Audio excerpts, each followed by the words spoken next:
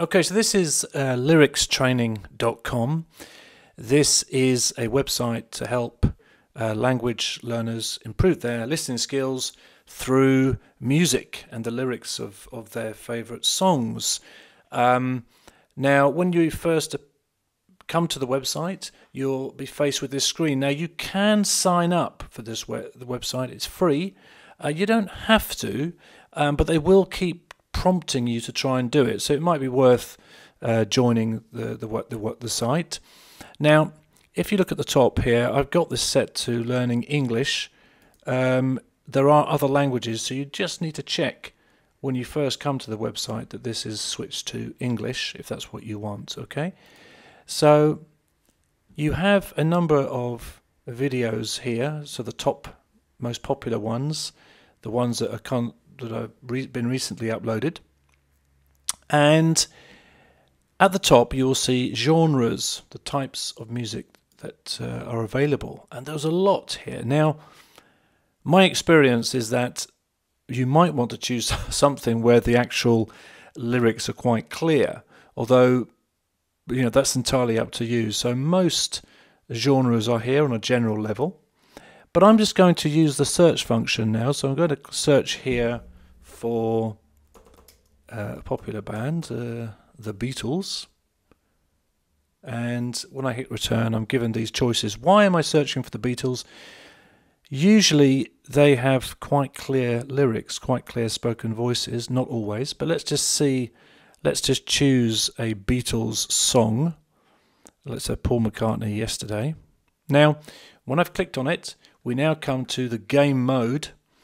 Here we have 4 different categories. Obviously it starts with beginner is the easiest and goes to expert is very difficult. As they say, are you crazy?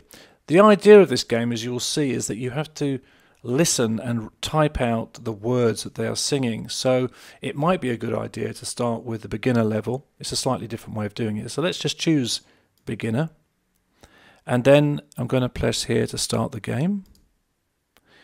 Now you see they're asking, would you like to sign up? Maybe later. And there we have Paul McCartney with the Beatles singing Yesterday. So let's play. Let's hit play. You can see the lyrics are down here. Thank you. Thank you very much. We'd like to carry on now with a song from our new album in England, and it will be out in America shortly. I'll just pause it. You'll notice that what I did there, the first word came up.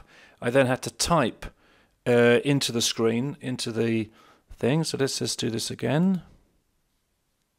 And it's a song featuring just Paul, and it's called Yesterday.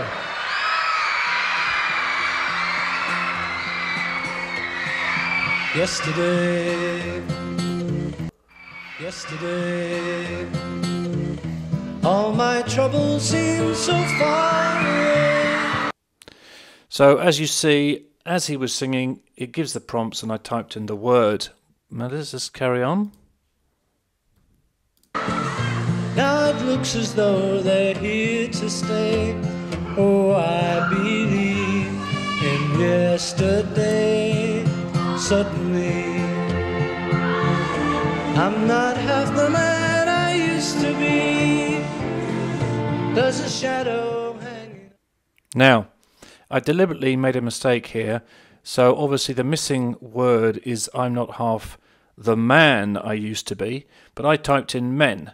And because I typed in the wrong answer, it then pauses for you to give you a chance to catch up. Okay, so let's just do that. I used to be. There's a shadow hanging over me. Oh, yesterday came suddenly. Why is she? Now, obviously, you can see at the top you have your score. There are 17 gaps, and I've got 7 of them at the moment, and I've got all 7. You might be able to fail, so let's just see what happens there. Had to go, I don't know. So you'll see that when I had no idea what the word is, you can hit the fast forward button, it goes to the next one, but obviously at the top here it comes out that you've had a fail because you had no idea what it was. Okay, so it is a different way of testing your language skills, and you have to listen very carefully. You can imagine that some of these genres at the top might be quite difficult to actually hear, even for English people. So you need to choose it carefully, but it's a great way to try and improve your listening skills and to enjoy doing it. Have a go.